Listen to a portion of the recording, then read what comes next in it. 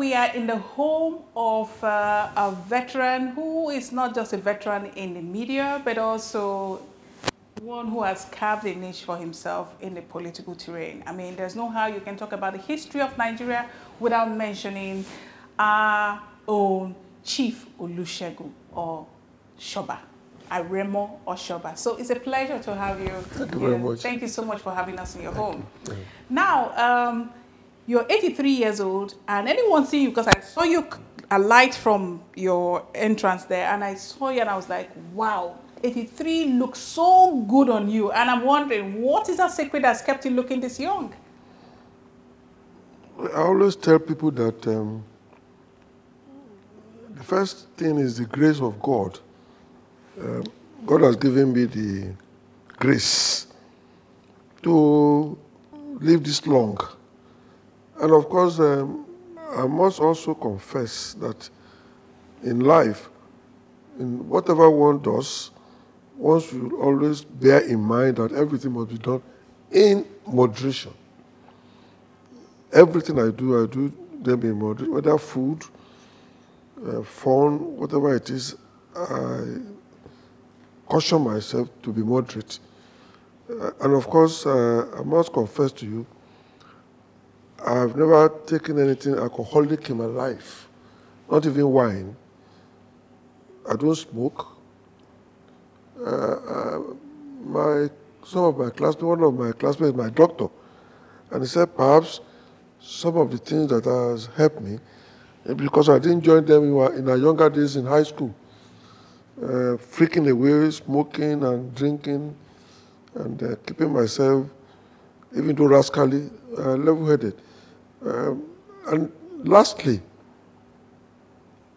I thank God for giving me the spirit of being contented. Contentment is very, very important. I don't envy anybody. I don't look at other people as a benchmark for my own life. And I always tell people I don't pray to have an aircraft at this age.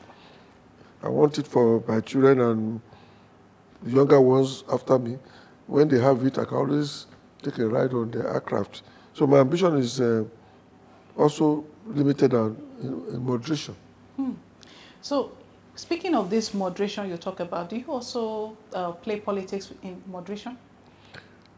Yes. I don't play my own politics as a do or die matter. And people always wonder. I have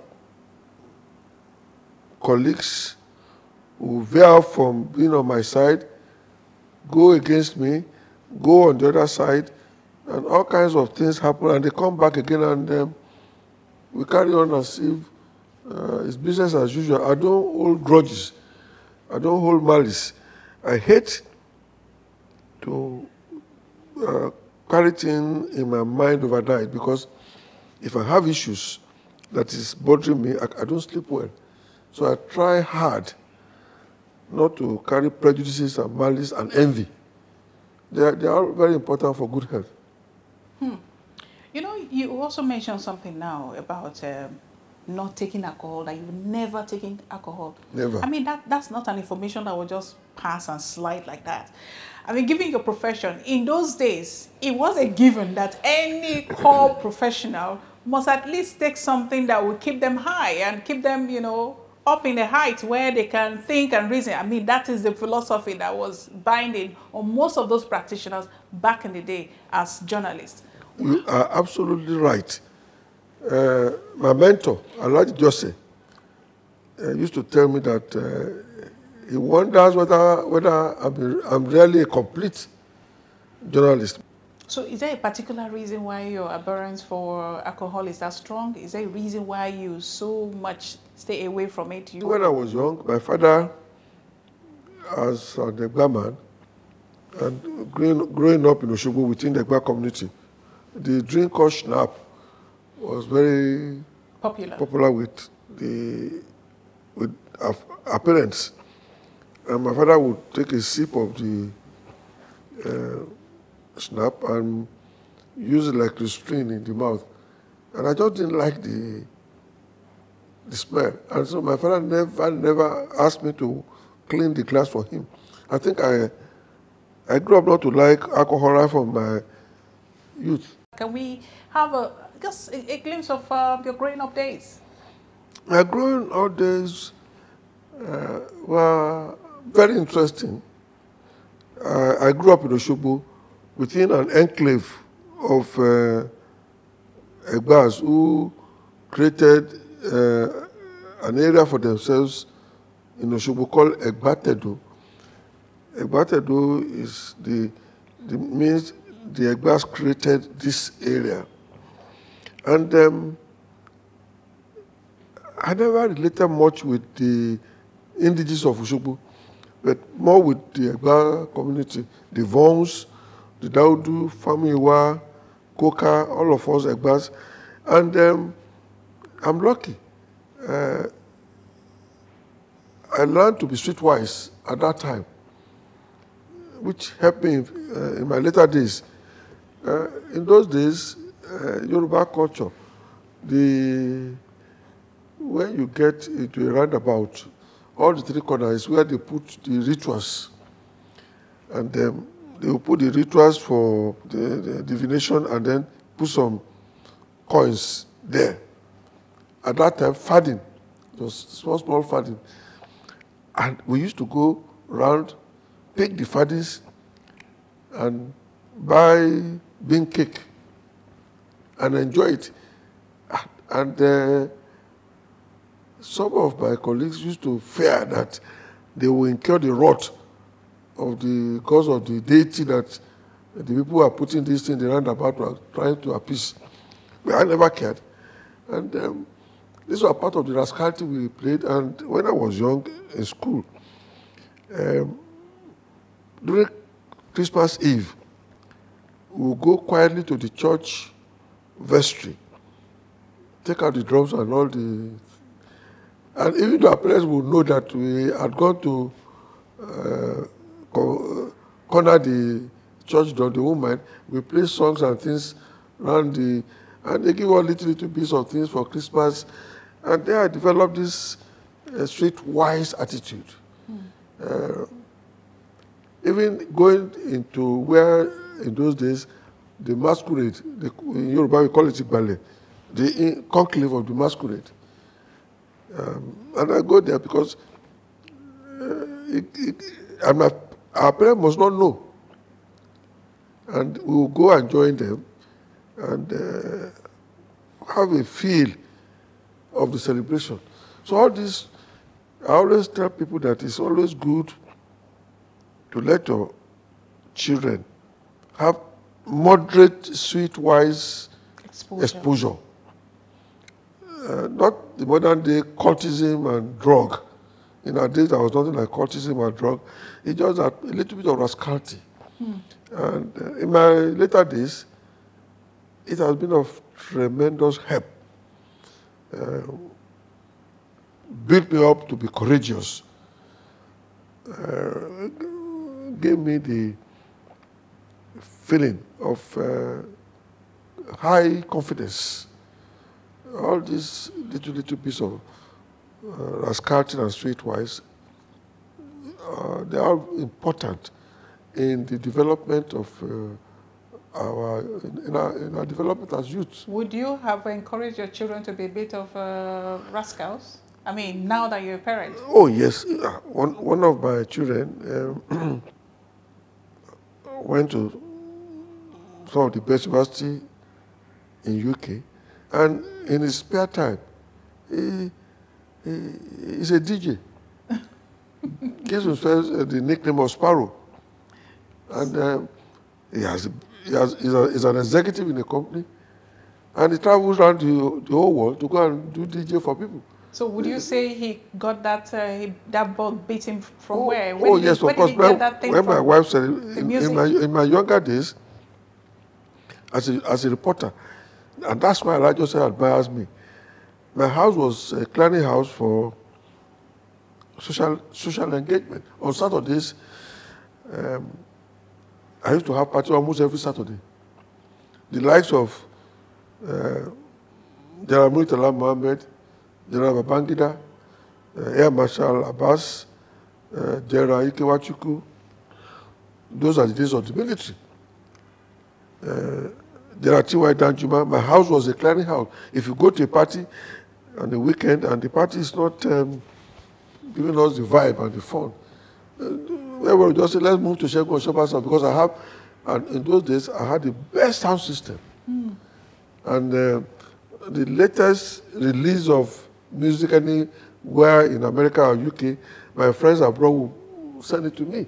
So I was up to date in terms of latest sound, latest releases, and my house was a clearing house. And that's how I developed strong contacts with people. Just also for the records, where were you born and what schools did you attend? I was born in Osogbo on a Saturday, July 15, 1939. And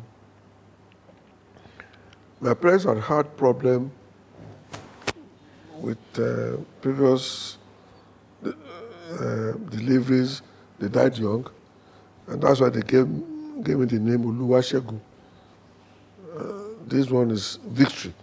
God is going to be victorious on this one. That's the meaning of Olusegun. And I grew up in Osogbo. The nearest school to us then was African Church School, walking distance from the house. And from there, I moved to Lagos, got admitted to Methodist Boys High School, the second oldest secondary school in Nigeria. SMS Global School is the oldest secondary school, Methodist Boys High School, founded 1878, was the second oldest secondary school in Nigeria. And from there, I moved into, I went to work in Lagos City Council, because then my Sunday school teacher was an assistant engineer in City Council, and in those days, these were mentors. Just after school, I just taken into City Council, and from there I went to do my advanced level privately. I didn't go to HSC for 2 years. I did it within 1 year, and then joined 3 times. From where Allah just threw me into the University of Lagos to go and do a diploma, and sent me to UK for another diploma course. I started having a series of training, and that's how I came into journalism. I was supposed to go and read law, according to the advice by my favorite teacher, Chief Oshuneye. So how did you find yourself in journalism? Was it accidental? Was it deliberate? Was it calculated? What was your first encounter and how did it happen? What triggered this love, this unalloyed love for journalism? I would say, in those days, our teachers had influence on us. Oshuneye was saying I should go and read law. And I just was very close to my guardian, Makonju. I just said, well, look, I wanted to upgrade the standard of those entry into journalism. We wanted those who have either advanced level or who had done HSC. And the 3 of us, Ajayi, Shunaike and myself, were taken in to be trainee reporter. And there was an expatriate who was supposed to be a teacher. You see, the training there was on-the-job training, like articleship. We will go with senior reporters to assignment and events. The senior reporter will give their report to the newsroom. We will give our own to the trainer. Along the line, the trainer found that my own report was more detailed, more professional than my senior. And this report got to Elijah, and the training that we were to have for 3 months, Elijah immediately pulled me out. And I thought I was going to do it as a holiday job, to now go to University of Lagos in September.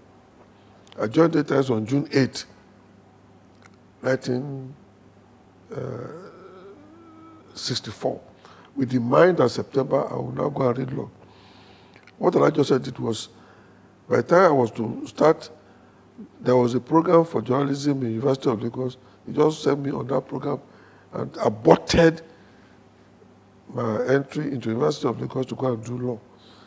And that was how I just said, now, pull me out of journalism, even though I then decided to now go and do evening law. Again, he aborted it. Within a year after coming out of the University of Lagos, he sent me to UK on a scholarship by Commonwealth Press Union. So Elijah Joseph had a great, tremendous influence. He saw what I would call, he saw ahead and encouraged me. Then my editor then was Peter Enahoro. Within 2 months of my starting with Didnt, Peter now wrote a commendation and said that if I continue to apply myself to details at this stage, that the sky will be the limit. He predicted it 2 months after I joined Didnt. So you see, I had all this encouragement from my bosses, and that was it. Did you ever reconsider going back to study law? No, at all. As God will have it, there were stories that became exclusive to me. I'll give you an example. There was an incident in the then Kingsway store. The Kingsway store in those days was the equivalent of Selfridges, these major stores all over the world in Nigeria. And there was an expatriate who abused a lady by slapping her. While the other papers were killing the story, I wrote the story for the Didnt, and now it became a big headline. So somehow, I developed the idea of investigative journalism early. And that led to the coup of January 15, 1966, which was barely a year after I joined Didnt, or 2 years, that led to the death of both the then Prime Minister, the Premier of Northern Region, so many people, and Kotebo and Co. And because of my connections with the, what they call Central CID then, Criminal Investigation Department of the Police, who were investigating the whole thing, I was able to stumble through persistent investigation, questioning and following up to now discover the place where the bodies of these eminent Nigerians were placed. And that suddenly threw me up in journalism. And it was a major breaking point in my career. And that's it. At that point, I had no regret whatsoever of thinking of going back. By that time, I had aborted the idea of even reading law. Even many years after, that's passion for journalism, it stands out. Even in the way you talk, it stands out. And for me, it's very inspiring because from all indication, even when you leave journalism, journalism is not leaving you. It will always be there with you, for as long as you live and breathe, and even beyond. Was there a time when you felt threatened, as a journalist? Because, of course, you were digging deep into places where you shouldn't be putting your nose. And there you were, eliciting information that were hitherto classified. And the question is, how were you able to get some of this information out there such that you are still alive to tell the story? I thank God that I survived because the security agencies have always seen me as a serious security risk at all times. I'll give you some examples. As I said, Allah just sent me to UK on scholarship on Commonwealth Press Union scholarship. In 1965, by the time I came back, in 1966, 67, by the time I came back, the Biafran war, the OGUN had broken away. And I arrived on in those days, coming back from UK, was very, it's a celebrated issue, you know. You come back by ship, vessel, you know, Oriel, either MV Apapa, MV Oriel, 2 weeks on the ship. I came back from UK. And to come back from UK in those days on study was a big celebration. And the family had organized a celebration to welcome me. I didn't know that security were waiting for me in my house. By the time I got home, I was arrested. But the civil war had started. The then CID department, then headed by, I think, MD Yusuf. The war, they saw me as somebody who had links. And maybe, I don't know how they think I would be a threat. So I was arrested. And then late Shinkafi, who became the head of DSS and everything, was a French police officer, was the one that interrogated me.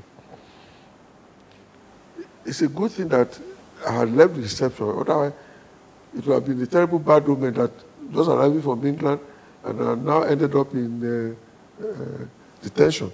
But I was detained overnight and released the following. My family didn't know until I came to tell the story the following day. The war was on, and Nnamdi Azikiwe landed suddenly at the airport on the way to Liberia to go and have a meeting with Gawan. And Gawan now insisted that they should bring him to Didnt Barrack. And through my contacts, I got information that Zik had landed. And I went to the airport to go and cover it.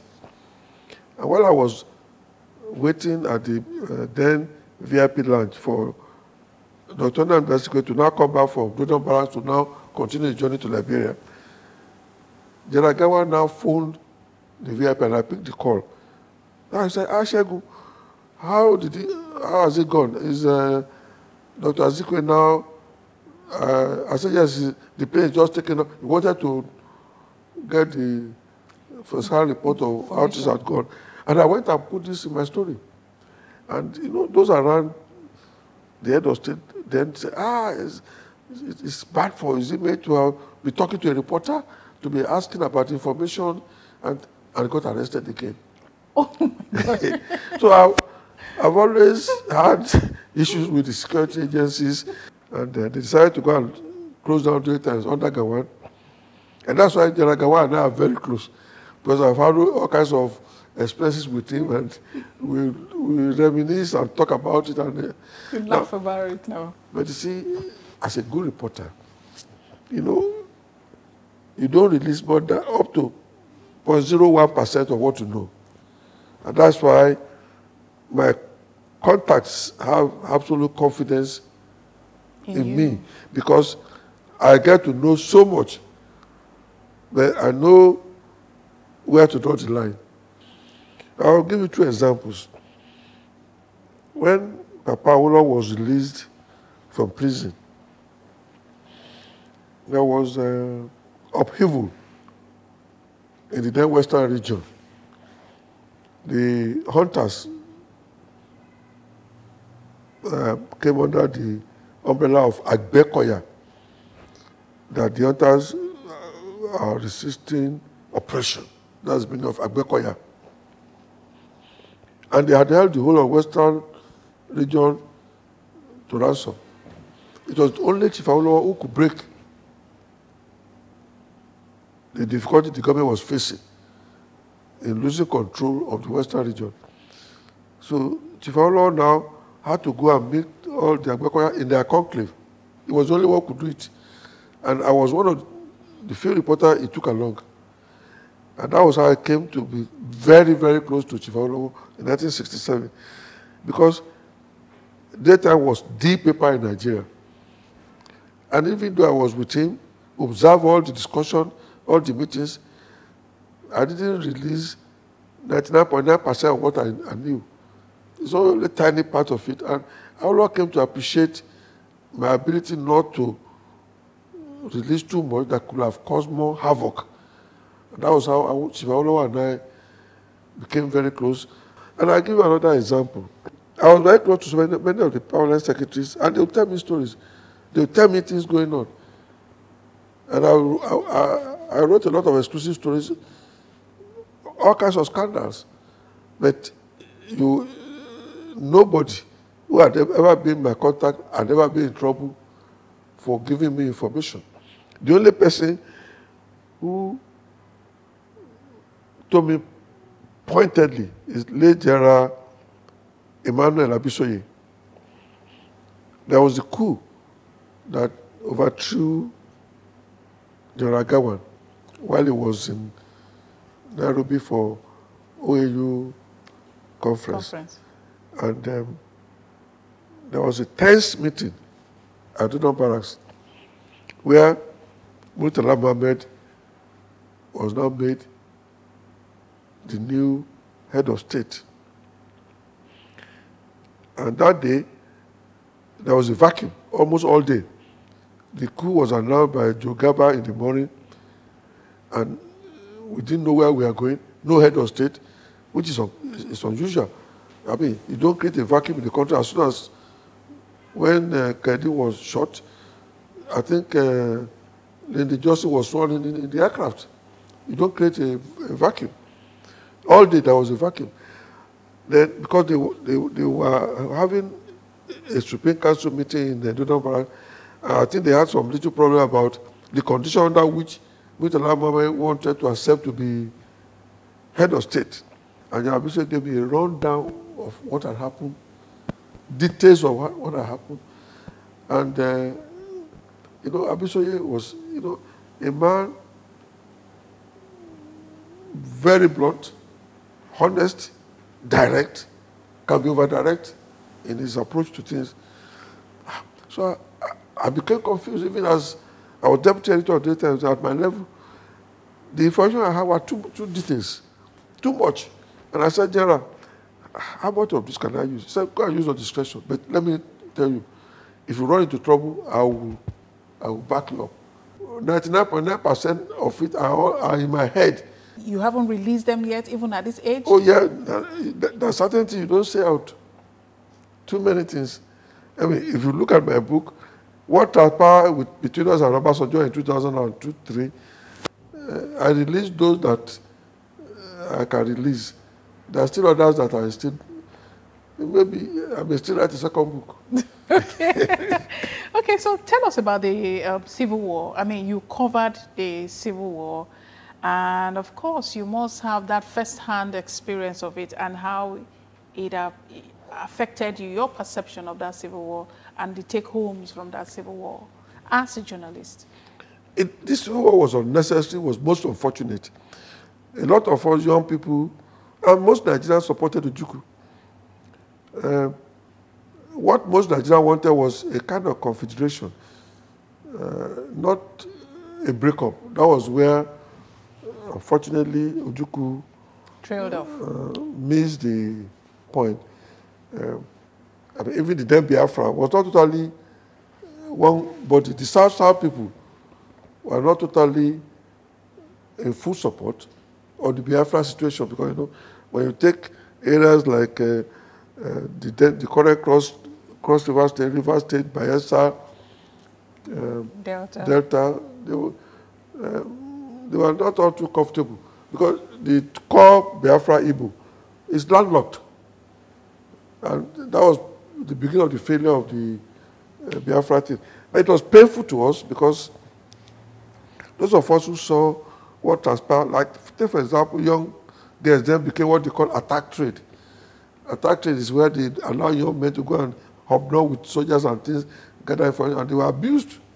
I didn't like it. And when you see the devastation, the destruction, it was very painful. I covered what was called program at that time when Igbos were massacred in the north. I was sent to Kanu to go and I couldn't believe it, when neighbors were killing Igbos, and they were all, the body littering the streets in Kanu. Which one am I going to talk about? Is it to see the body of Tafawa Balewa and Okotebo, or is it the Civil War experiences, or is it when the attempted coup by Dimka took place, and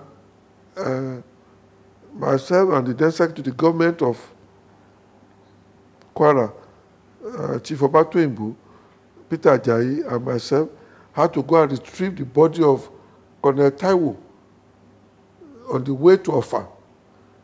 I mean, too many gory experiences.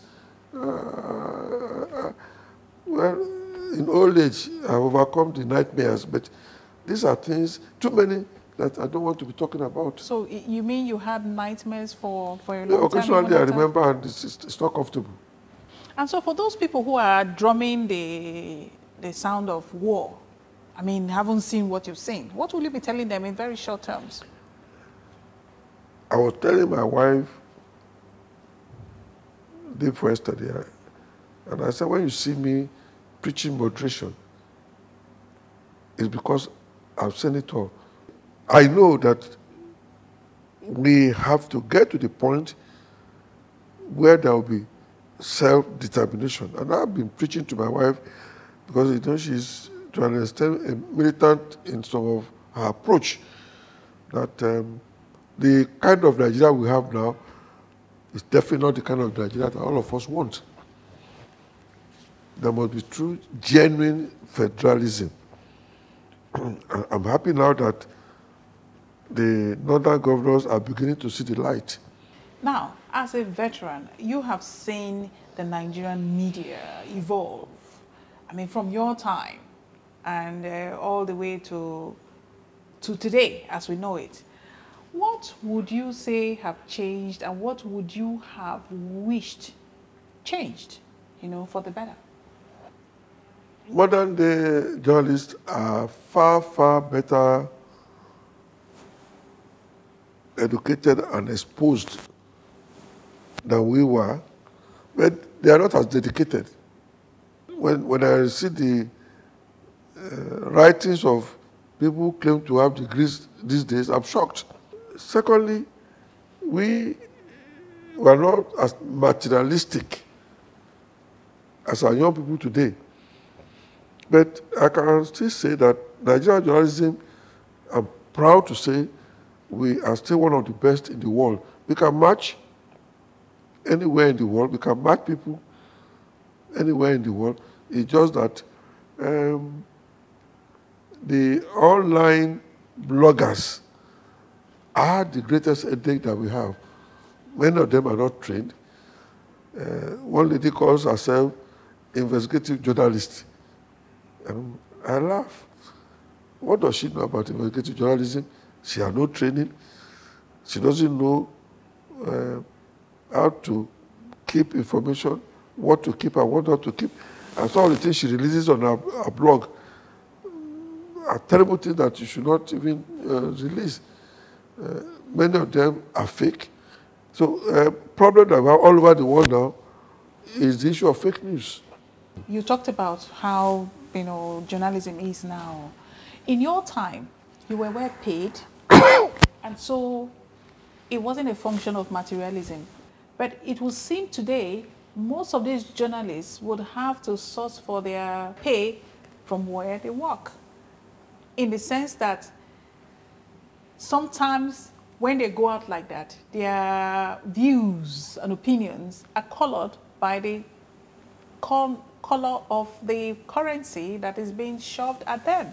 So how do you begin to correct this ill that has bedeviled the profession? In my time, we had the brown envelope syndrome. It's nothing new at all. Yes, you are right. We were reasonably paid. I won't say well paid, but we were contented with whatever we were able to get. Unfortunately, many of my colleagues suffer for it in their old age. Many of them didn't have any investment. Some of them don't even have a roof over their head.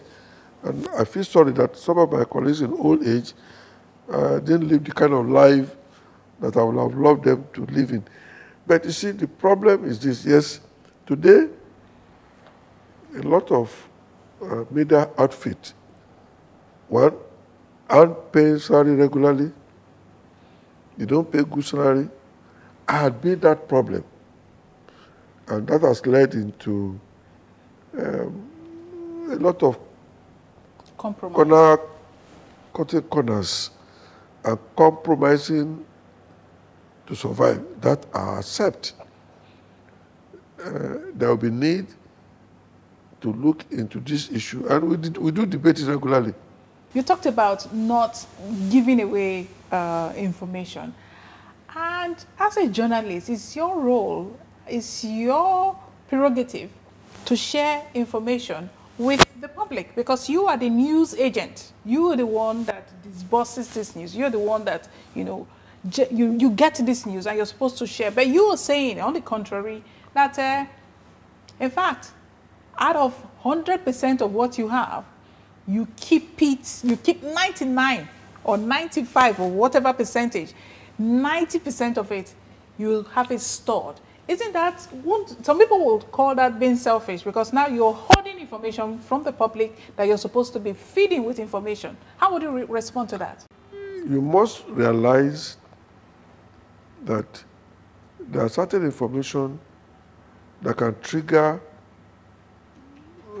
unimaginable upheaval. I'll give you an example.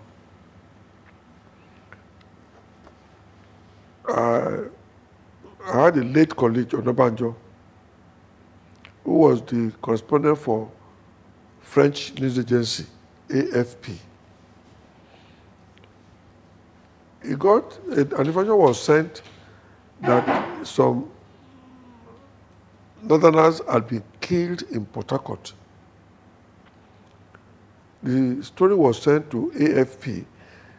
AFP, as a news agency worldwide, like Reuters in those days, and the Associated Press in America, beamed the story out, which was false. The story was not checked. The Northerners went after the Igbos, and that was the beginning of Nigeria's civil war. As a journalist, you must know those things that if you reveal, can destroy the system. Okay, so let's leave journalism now, and then we crisscross into politics. Where exactly did you strike this romance with politics? I mean, you were a journalist for a very long time, and then now you've crisscrossed into politics, and you're one of the stakeholders, as they will call it, today in Nigerian politics. My going to politics was reasonably, again, accidental. When I was given the title of Akinrogwe in Abeokuta in 1988, the whole of Nigeria was present. And the then late Oni of Ife, Oba Okolashijwade, said, if you can bring the whole of Nigeria from private sector, the likes of Bakatoni, Papa Eseledu, Papa Ogubanjo, everybody were all present. And then in government, the military, virtually the military, Supreme Council, governors of the Western region, everybody came to Abeokuta. So he said, he thinks the next thing is to be governor of Ogun State. Somehow, it was from there the idea that I should come and contest for governorship. There's this popular saying that for you to go into politics, you have to get your hands dirty. That the Nigerian brand of politicking is a rare one, and it takes a lot of muscle and will to be able to practice it the way it's practiced and then be successful in it. And you have so far, I mean, see how long you have come, and you're still there, very prominent and still very instructive in the Nigerian political trajectory. So the question is, what are your pillars that you stand on that has taken you this far in your political journey? The most important factor is nearness to the grassroots and the nurturing of the grassroots. When I talk of grassroots, it is unfortunate that the two-party system created by Babangida, Ibrahim Babangida, did not last. It was a major breakthrough and most important political development in this country. The little to the left and a little to the right philosophy that he created then. In 1990, when I decided to contest, the whole of Afenifere machinery was rainned against me. I even consulted them as our elders then. I said, we believe, Peter, Felix, and myself believe we have done the right thing. And then went into the field. I can tell you there is no village then in Nigeria, in Ogun State, that I will not be able to mention minimum of 4 to 5 families that I interacted with. I went to every village, and that was the time of the open ballot system. And I cleared the whole thing. And that beginning is still what is sustaining me till today. And I did heavy infrastructural facilities, roads, electrification, water system. I'm not bragging. My successors will still admit till tomorrow that my penetration of the rural areas in terms of infrastructural development is still a benchmark. After late Chief Bishop Obanjo, I started the payment of WIEC fees for all students in Ogun State, so that because you are from a poor family and I can't afford to pay for your WIEC fee, doesn't mean you shouldn't be able to take the exam. So these are things that that has endeared up to today. Okay, so earlier on I was talking about the peculiarity of the Nigerian politics and Nigerian politician. It's been speculated that for you to be a Nigerian politician, you will have to get your hands dirty. Have there been any time when you got your hands dirty? I must be blunt with you. In politics, there is definitely payback. It has nothing to do with corruption. So you see, you build goodwill over time. And so in politics, yes, there is payback. There are things that you enjoy as a politician. There are things that come your way as a result of those that you have been good to. So that does not mean that one does not need to go and soil his hand. Isn't that also enabling corruption? The same corruption that we'll talk about? No, I don't think so, because I'll give an example. When I was 80, and I launched my book, Where You Are Present, in a hotel, the Shaguris, I went there, we made bookings, and we were to make the deposit where Ronald had that I was going to celebrate my 80th birthday, and told the brother Shaguri, Gilbert, he ordered that everything should be free. Do you call that corruption? Everything in the hotel that day was free, including luncheon at the Sky restaurant. And those that had their meal at the restaurant on the ground floor was all free. Everything was given to me free, based on the goodwill that I had built over the years. Is that corruption? For me to enjoy my goodwill and connection with people? No. I'll leave that for the public to decide. So now, also looking at this, our Nigerian politics, because why I'm asking you these questions is because you have been there, you have seen, and you have conquered. And it takes a soldier to be able to fight and crossed many battle lines, as your book indicated. But before we get to your book, let's look at this political culture that we have developed over the years. You see, it would seem most politicians do not have an ideology or philosophy that is binding on their practice and disposition to politics. I mean, in other climes, for instance, like America, you would hardly, it's almost unthinkable for a Democrat to cross over to being a Republican, and same for a Republican crossing over to being a Democrat. But here in Nigeria, it will seem like a politician will wake up today and say, I'm APC, tomorrow I'm PDP, next tomorrow I'm in Labour Party, I'm in ABGA. I mean, you know, they just change political identity, political party, like they change their underwear. And the question is, what's your take on that?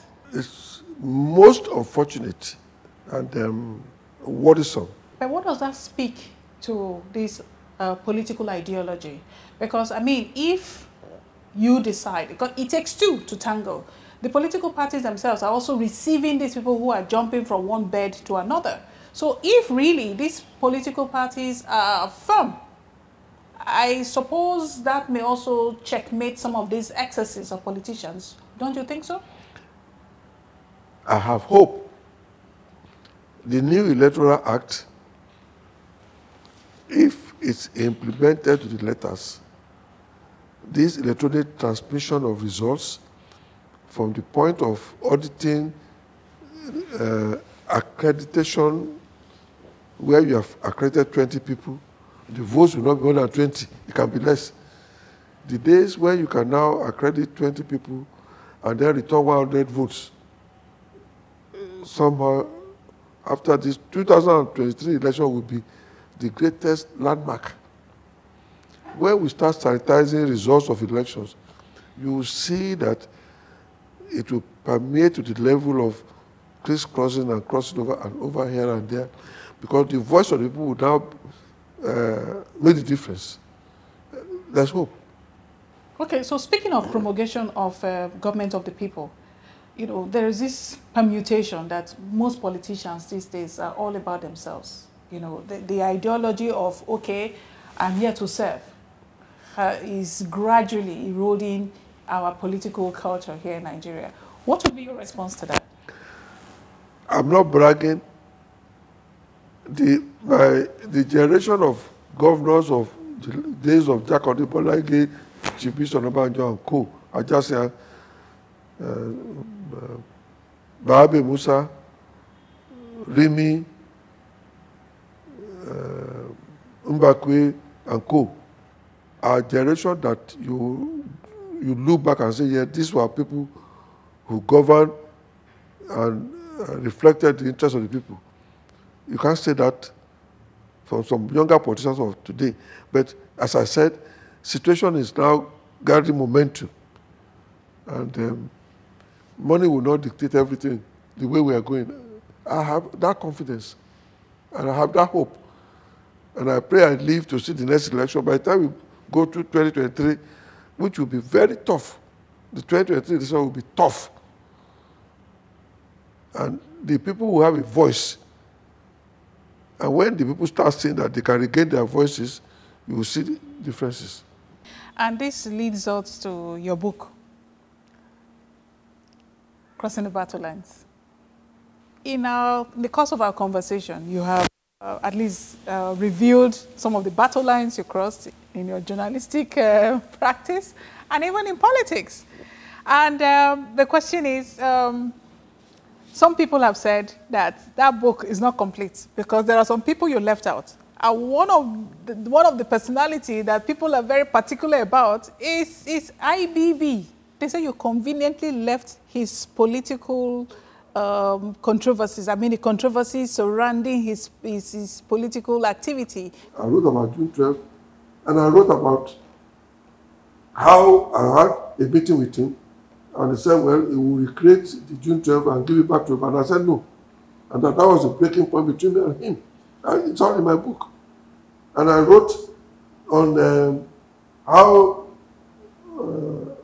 his government never thought and never wanted Abiola to be the candidate. And now I worked hard overnight to foil that plan then to get Abiola out of the way.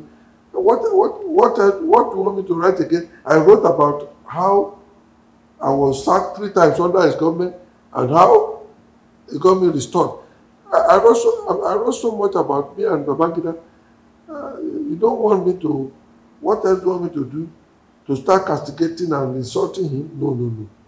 So you won't say you are guilty of being sentimental, you know, as regards your treatment and your presentation of facts and events, you know, as it played out with different individuals, including IBB.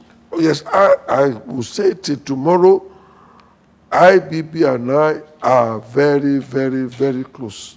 And we still remain close. But we have our differences. But you see, your Bible have a saying. More iwa fun odewa no more redu. What it says is that appreciate the best in your friends and accommodate their weaknesses. That's how you can create an enabling and sustainable relationship. But for June 12, IBB will have returned like Rawlings as elected president in this country. I would say that any day. The tactical error of June 12 was the greatest thing that I would say is suffered from. But in terms of development in this country, in terms of influence, in terms of contact, in terms of relationship and wide connection all over the country, there are no 2 IBBs. And you're not speaking from a place of sentiments right now? No, I'm speaking on points of facts. He has his weaknesses. The June 12 was the greatest mistake he made. But in terms of even developing this country, the Eco Bridge, the road, I mean, in his time, the network of roads and things he did, they are all there. Okay, so from IBB we'll go over to OBJ. There is this speculation that you and OBJ, you know, there is this Cold War. It's just like the Russian war. That you can smile and all of that, but there's a Cold War going on between the 2 of you. Can you throw more light on that? Of course, yes. Well, when I look back, and it's all in my book, I had major confrontation and conflict with OBJ. First, I went into Herald by his making. He was then the chief of South Supreme Headquarters. I never wanted to go to Herald because I didn't want to leave 3 times. But then Chief SB Awoni developed the idea using his knowledge as a good technocrat to say that since the government is having major shares in data, they should send me on secondment to Herald. It's like transferring me. And one of the Palm Sekabaka wrote that they should inform the then chairman of Daytimes, Aliko. Obasanjo wrote and said, no, announce it on the radio. My announcement to Herald was, appointment was made by radio. That's one. Then the sketch. I did an interview. I was to be appointed managing director of sketch. Then a letter was forged that I wrote to inform Papa Awolowo that I'm now going to sketch and I'm going to use the sketch for his political interest in 1979. Obasanjo was head of state in 1978. He stopped the job. Later I discovered that the letter was forged. Reversed it. He said, no, the head of state does not reverse himself. He stopped by going to sketch. Fortunately, the UPN that they said I was helping, Papa Jasi became governor in Ondo. Chief Bishop Obasanjo became governor in Ogun. Bolagi became governor in Oyo. The very day Bolagi was sworn in, he announced my appointment as MD of sketch based on the result that was annulled by General Obasanjo. So I've always had conflict and confrontation in relation to Obasanjo. Then I now decided to go, even though I was appointed managing director of Daytime by General Buhari on June 12, 1984. So I've always had my problem and conflict with him. So But we've tried to manage ourselves.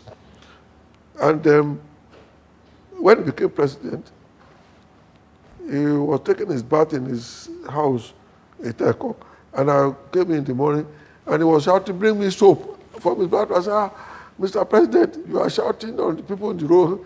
President Obasanjo doesn't care." So I created a hill. Where I said, "You must move to this hill." I gave him the library. This was the relationship. And the 2003 election, I did not collect a kobo to finance the elections, and you know the result of what happened. Yes, the election became very frosty. But somehow, we have been distant with each other. You were there when he launched his library, and he didn't know I would come. And I had written there, you remember when he was reading the speech, he said, "This thing would not have happened today if not for Chief Osoba, who is not here." And then they said, "But I have since seen Chief Osoba." And then, the whole hall started clapping. I got up, took a bow, and they came. You remember, he never thought I would be there. Yes, the relationship has been frosty. It's been difficult, and we've managed to be decent with each other. And I can tell you, lately, I've learned to put all those behind me, and we are gradually getting back to in our old age. Why should we continue to recriminate about the past? The past is past. It's gone, it's gone. If I may ask one tricky question, does it have anything to do with a woman? Oh, no, at all. Because usually, from time immemorial, when two people are fighting, a woman is always involved. Yeah, if you go back to history, even to the Stone Age, a woman is always in the middle of conflict between two men. No, so is there a woman in this instance? Because those are related with those that we used to play. I mean, Obasanjo did not come into the radar. In our younger days, no. So there's no woman issue between us. It's just that OBJ is OBJ. He believes in garrison politics, all these things, and we are different. But I can tell you that no, women or anything like to do with women didn't come into our relationship at all. So moving forward now, I mean, 2023 is gathering momentum, and we're looking at it in the eye. And it will seem that from where we sit and from where we stay now, you've talked about, this electronic transmission, which will also help, in shaping the integrity of our elections and the democratic rule that we have enjoyed so far. If you would want to suggest one or two things, to change the dynamics, as one who has seen, who has gone through the battle lines, crossed many battle lines, as your book suggests, and who is still here, to witness all that is happening today. What would be your recommendations? What would be those three things, three vital advice you would give that, could change, our situation? The first is this culture of selling votes is the greatest problem we have on election day now. Sanitization of the process. In our time, it was open ballot. Electronic transmission will help that. That's another second process. Unfortunately, the third process that I would have wished cannot happen in 2023, that is tribalistic politics. Where we are now today, we are back to that divide, the North, the Old North, the East, and the West. So I will pray and plead that we should be careful in our utterances in this 2023 election, make it issue-based, and ensure that we make it a breaking point for our future politics. Age has become a factor in our politics. I can see you smiling. I can see you smiling. Age has become a factor in our politics, and the question is, what time or what age, at what age should you take a bow from politics and leave it for others to pursue? I don't believe in all this stupid thing that you must take a bow. I'm 83. Do I look to you demented? Do I look like somebody who hasn't got the strength? What is important, you see, in any institution, what to do, a country should build institutions. So, in your own opinion, don't you think that as a public office holder, you should also at least make your health status public? Because, I mean, as soon as you cross that line from being a private citizen to being a public citizen, you lose that privilege of having your privacy in its entirety. But we see in the Nigerian culture, our leaders are in the habit, in the culture of hoarding information about the status of health. What would be your reaction to that? That I accept.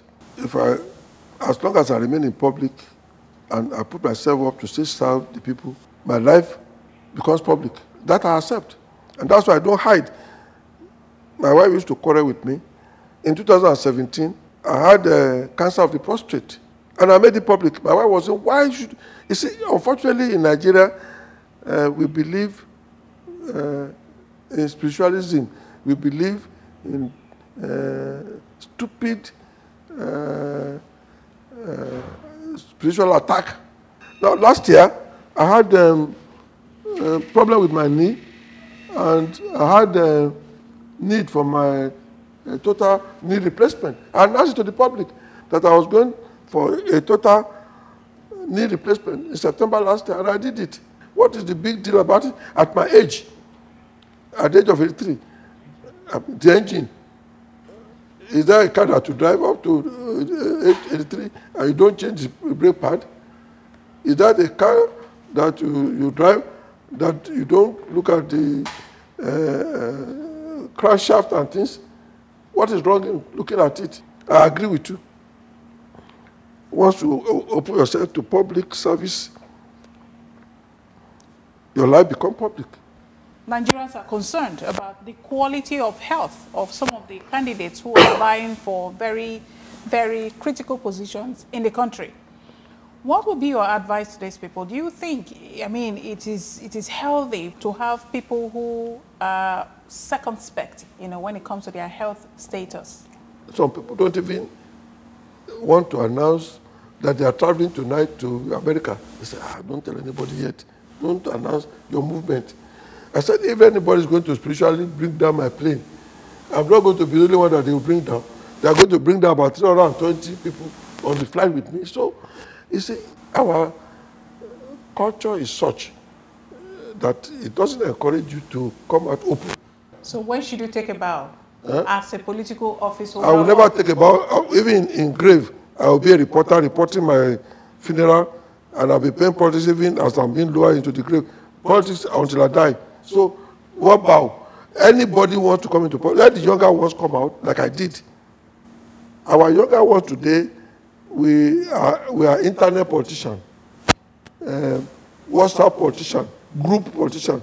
We talk too much on the group side, and I'm so disappointed. You belong to a group, somebody is contested there, he's posting his picture every hour, everything, to convert it to people that are in the same group. Let him go and let the younger ones come out and fight. Nobody appoints leader, nobody sees leadership to anybody. You fight for it. Let them stop being armchair politics, over tea, over coffee, watching football, and pontificating. Let them come out and be active. So in essence, you're saying that for the older politicians, it's a function of politics or power is not given a la carte. You have to fight for it. Never. You have to fight for it. The older people will not cede power. I will not cease being politician. Nobody will drive me out. Let my children know that. I'm not going to rest. I will continue to play politics till I die. I won't retire. I'm 83. But I will be reasonable. What wrong curve would have changed the course of your destiny if it had happened, if you had taken that path?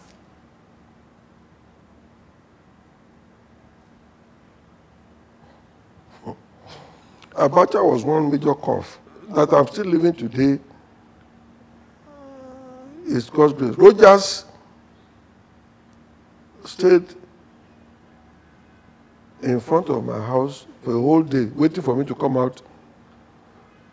If only they had done their intelligence, they didn't come and stay all day. They should have come in the evening when I'm taking my walk to kill me. They didn't. They missed it. On my way to Abeokuta, and we got to Shagamu interchange. The military people at the checkpoint, of course, know me and know my car. As soon as they saw me, they saluted and waved me off. Stopped their own car. That was the point at which they lost. They wanted to get to Shagamu Abeokuta road, clear empty road, to kill me. According to Rogers, with evidence he gave in court, on court record. And that stoppage made them not to catch up with me until I got my house in Abeokuta. Then there were 2 attempts. They set fire on my house in Abeokuta. I survived it because I slept late. Now, those were incidences that would have, my life would have been wasted and I would have been gone. So when I look back, and that's why Awujale, our secret editor, used to tell me that if I do Thanksgiving every day, it is not too much. And that, you know, that I did not end up, and I thank God, another curve was my handling of affairs in government. As a journalist, I'm trained to keep records and to respect facts. Everything I did in government were all documented in file. I was not one governor who you come to and say, okay, this, and I say, okay, go ahead, do it. Just do everything in writing to me in file. And no file stayed more than a day on my table. So I had over-documentation of my actions. Today, I thank God, I did not end up in EFCC or ICPC. None of my... When I was investigated thoroughly under Obasanjo's and Bengadane's government, I always refer to all the documents in the file. That saved me. So there are too many curves, and that's why I gave my book the title Battle Lines, what I went through in life. So there are too many curves. How many will I mention that changed the course of my life today? That the most important one was Abacha, who was all out to really destroy me. Let's talk about June 12th. What would you say would be your most fulfilling contribution to that June 12th and how it has also shaped the democratic rule that we enjoy today? Too many. For example, in Jos, Mko Abiola was not supposed to win. There was plenty of booby traps set for Abiola at the primary. I'm happy. Overnight, I drove from about 9 o'clock to 6 a.m. with Mko Abiola and I in the car, and Kolapo Shola with me, and later joined by Tita Janoku, to go to all the delegates in their camps. That was a major turning point for Abiola. Two, all the governors had instructed their states not to vote for Abiola. So we going around the camps late and waking everybody up, and Abiola addressing them, totally changed the tide. I'm happy about that. What about your relationship with Abiola, your personal relationship and your political relationship with him? It was terrible before then. He was opposed to my going to sketch. He wanted me sacked assembly 3 times. We were virtually at war. He wanted to be president of the NPAN, Newspaper Proprietors Association of Nigeria, contested against me in 1984. I won. So it was very terrible, but later we settled. When I left later, I was going to politics. I handed over the NPA to him, took him to Hungary and made him elected as a executive board member of the International Press Institute. So by the time we got to, I became governor, we had repaired our relationship. Would you say the June 12th has been properly, satisfactorily addressed, in your opinion? there's no way you can address June 12 when, I mean, a man lost his life. Can you ever bring Abiola back? It's not possible. The dream of a better Nigeria died with June 12 because the two-party system was working well. Like I said, if the ambition of, you see, people blame everything on IBB. There were ambitious officers, Abacha and Co., who believed that it was turn by turn. After Babangida, it was Abacha felt it was his turn now to be head of state. I thank President Buhari for restoring the position of Abiola and giving him the GCFR honor, which was reserved for president, recognizing his presidency. But it can never be total, unless you can bring Abiola back, which is not possible. How do you spend your quiet time? When you're not reading, when you're not politicking, what else do you do? I enjoy I thank God for reflection. I reflect on my life, and I keep praising God and thanking God. I still enjoy listening to music, but not as passionate as I used to do it in those days. I still love music, listen to old tunes, evergreen music and things. Well, live a relaxed life, enjoy my time with my grandchildren. As a father, I think one quality I would always say my dad had was that he would always make sure everything you needed was available. So whether or not he was in town or out of town, he would have made all the necessary arrangements for you. As far back as I can remember, he was a workaholic, you know, a disciplinarian as well, a stickler for time.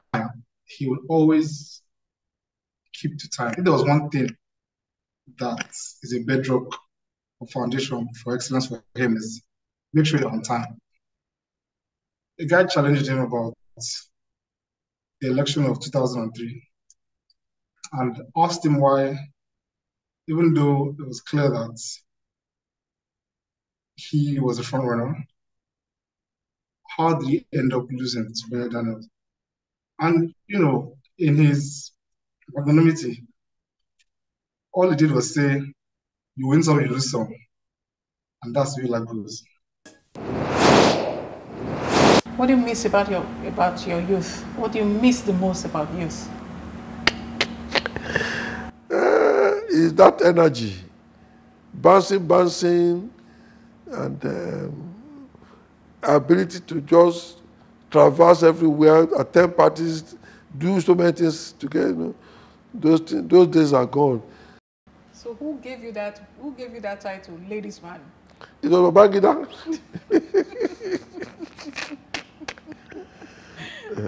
And Sam, you know, Sam is a cynic. He said, yeah, you know, the man wey no man, I they kill him. Sam Amuka. He said, you see, you know, Babangida that knows, now he go kill. Babangida that knows all of us is the one that's going to kill all of us.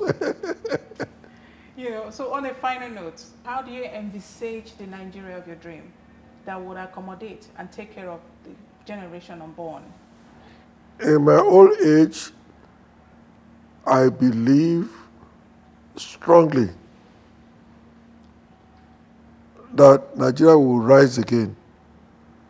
I believe firmly that our God has been too kind to Nigeria. We have survived too many things that other countries would not have survived. And that God that has been so kind to us over time, we went through civil war, survived it, not without his own problem. That God is still there.